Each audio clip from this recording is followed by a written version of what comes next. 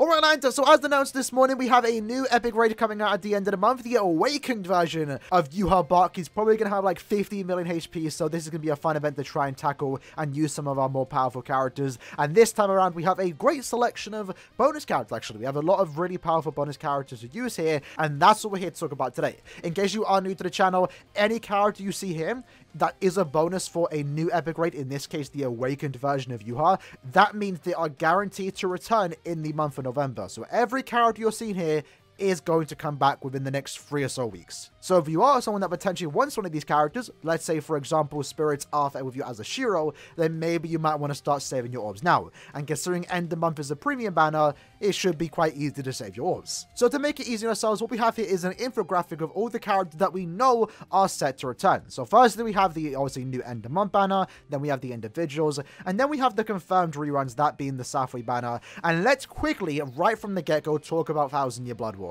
Now, what you will notice in the bonus list of characters, there was no 1000 Year Blood War character featured. So why exactly do we have these 3 characters here? Now, as we all are aware, 1000 Year Blood War Round 15, featuring Yamamoto, Yuha, and also Aizen, they came out at the end of the month of July.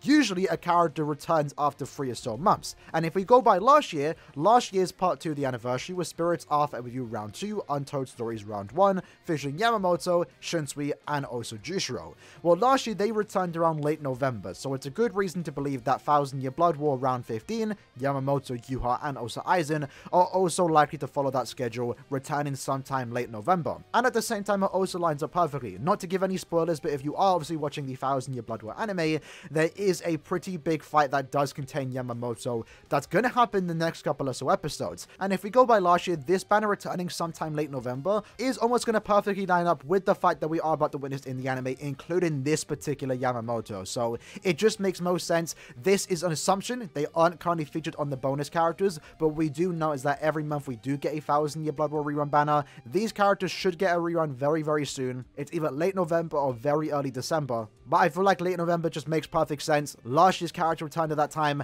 and again, the fight where these characters are from, mainly Yamamoto, does happen around late November. So this one's an assumption, but they should be back around the 20-something of November. But it really comes down to Caleb if they want to include those characters. Other than that, though, let's talk about the other ones. So, of course, at the start, we have the main banner that is going to be coming out on the 31st, featuring Akon, Kisuke, and also Mayuri. Alongside that, we have the other filler characters here. So we have someone like Shinji making his first return, I believe. We did have Love return last month in a Brave Selection banner, and now we have Shinji returning this month. Alongside that, we can also see that Lisa is also returning, potentially in a filler banner or a Brave Selection banner. That is yet to be known because we don't know where she could be, but she is also returning. So that's the main reason why you should be skipping these banners too. As we can see here, Akon, Kisuke, and also Mayuri are all premium characters. So in like 6 or so months time, 4 or so months time, 5 or so months time, around that time, give or take, they are just going to be thrown into banners like we're going to see now with Shinji, Lisa, and also the Love from last month. So that's basically just more reason to start skipping these banners, right? You should be saving your orbs for the limited banners and not spending orbs on this banner right now. Even if they are good, it's just not really worth it. Having said that though, alongside that, we do have obviously Arena Haribo, we have a Byakuya, Sajin, Giriko, and also Renji returning on the main banner. Pretty decent characters, but again, they're all premium. You can get them when you want to. Now, that's going to be the main banner that is scheduled to drop October 31st. Then after that, we're going to have the individual banners that are going to last throughout the entire month. Once the main banner leaves, then we get Akon's individual banner with him featuring Yoruichi Soifon, the Human Killer Retsu, and also Ginrei. Again, character-wise, nothing too special. Like I mentioned multiple times in yesterday's videos, I'm probably going to mention it throughout the entire week. You should be summoning on these banners. Maybe do 2 steps for Akon's individual because he is a super Linkso character, but at the same time, he's premium. You'll get him later on, and if you do get him later on, you're definitely going to be happy since he is a super Linkso character. After that, we have Kisuke's individual banner with these characters, Zangetsu, Amagai, and also Gin. Funny enough, they are giving us Halloween fillers, so that pretty much further goes to show we're not going to get a Halloween banner this year. At least maybe we might get a Spirit Society banner later down the year, maybe at the start of early next year like they did in 2021. So that's not off the table. But as far as getting a Halloween banner close to October 31st, yeah, it's probably not happening. But after Kisuke's banner does leave, we then get Mayuri's individual banner featuring Noritora, Makoto, and also Lily Net.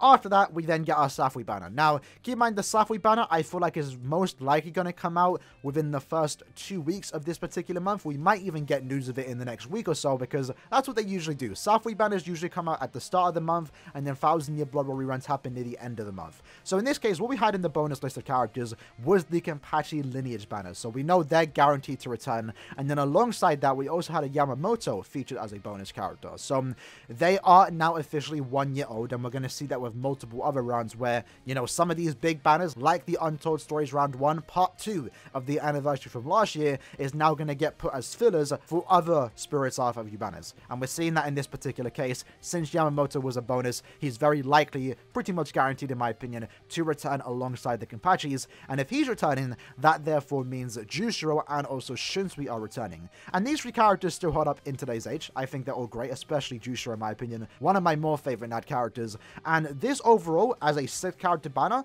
is actually quite good. I'm going to skip it, of course, but you know what? If you don't have any of these 6 characters, it's not bad to throw a couple steps to this. Maybe do the discounted steps, because you have 6 really powerful limited characters all in one banner. That's not too bad. And again, that's most likely going to come out around early November, just going off of what we had in the last couple of so months.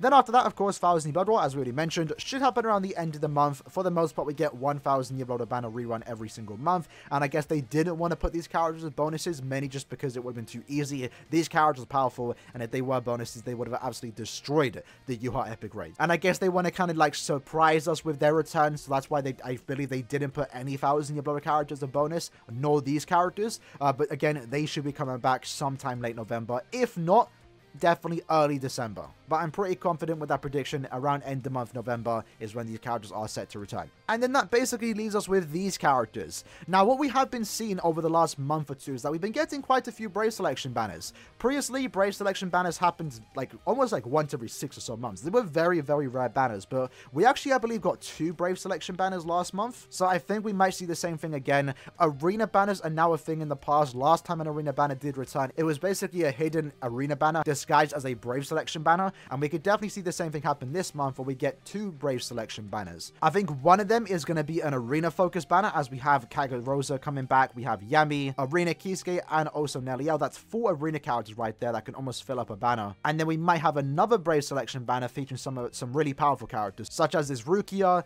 Grimjaw, which is kind of funny because he literally just returned this month. Like literally less than 15 days ago he was here, and he's already scheduled to come back. Kind of weird. Lisa might be with them, and also Artwork Ichigo, and then that maybe leaves the other characters such as, you know, Gin, Nanao, Shuhei, and maybe even Yukio, Kaname, and this White Ichigo, maybe even this particular Oko. They might be thrown into just mid-month banners, right? We don't know what mid-month is going to be, but it's most likely going to feature some of these characters. So this bottom row is basically dedicated to characters that we don't really know what banner they're going to get thrown into, but they're very likely to be thrown as fillers for mid-month, and also very likely to be sprinkled in 2 different Brave Selection banners throughout the entire month. So with that said, basically a short video. That's what you can expect for the month of November in terms of reruns. Safui is coming back, this time with 2 banners in one. Spirits Arthur Overview Untold Stories Round 1, and also the Kenpachi lineage squeezed together into a pretty decent banner. We don't know what the other 3 characters will be. Very likely to be Can't-Field characters. It is yet to be seen who they might be. And then again, 1,000 Year Blood War Round 15 should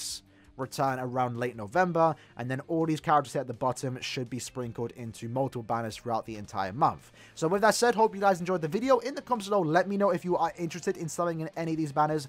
For me, I'm skipping everything. You know, right now you should be saving your orbs for end of year, but I definitely know a lot of people will be summoning on this banner if it does drop this month, because they are powerful, they are fan favorites, and I don't blame anyone for summoning on this banner, and hopefully it does come with a good set of fillers. And you know, the banner is pretty much guaranteed to be better because it's going to have actual discounts and steps. When this banner first originally dropped, it was the anniversary step up banner, so you had very few discounts and 1 guaranteed step. At least this time it's going to have 5 guaranteed steps and a bunch of discounted steps. Anyway, that said, hope you guys enjoyed the video. See you guys next time. Take care and peace.